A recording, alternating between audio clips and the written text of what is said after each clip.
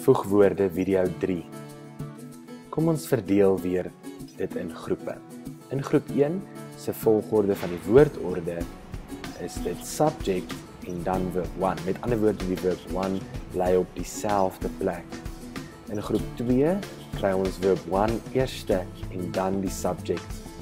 En dan in groep 3 kry ons subject en dan verb 1 word na die einde toe geskop. In groep 1 bly die werkwoord op sy plek, in groep 2 skuif die werkwoord na die middel en in groep 3 skuif die werkwoord na die einde.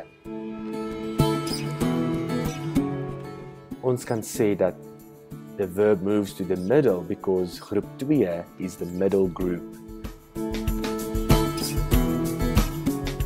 And in group 3 we can say the verb goes to the end because we are working in the end group or the last group. As we can see in group 1, the verb stays in the same position. It does not move.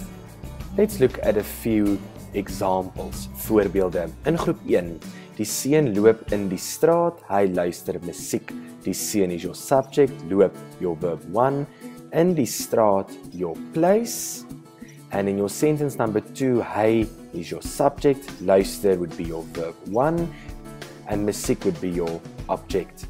Using a group 1 conjunction, en, we know that the verb does not move anywhere. That is your rule for group 1 conjunctions. In other words, we have the sentence as answer, die seun loop in die straat, en hy luister musiek, luister staying at the same position.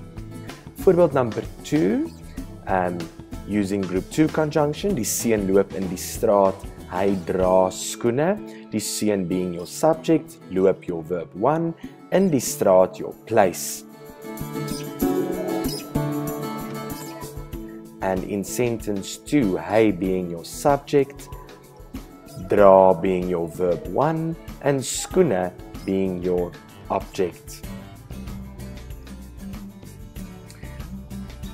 If we want to use a group 2 conjunction there, for instance, daarom, we know that the group 2 rule is that the verb goes to the middle because it's the middle group. Die seun loop in die straat, daarom dra hy skoene. The dra moving from its original position back to the middle after the conjunction. Dra hy skoene. Built with the group 3 conjunction, die seun loop in die straat, hy gaan huis toe, die seun subject loop verb 1 in die straat place. Sentence 2, hy subject gaan verb 1 huis toe place.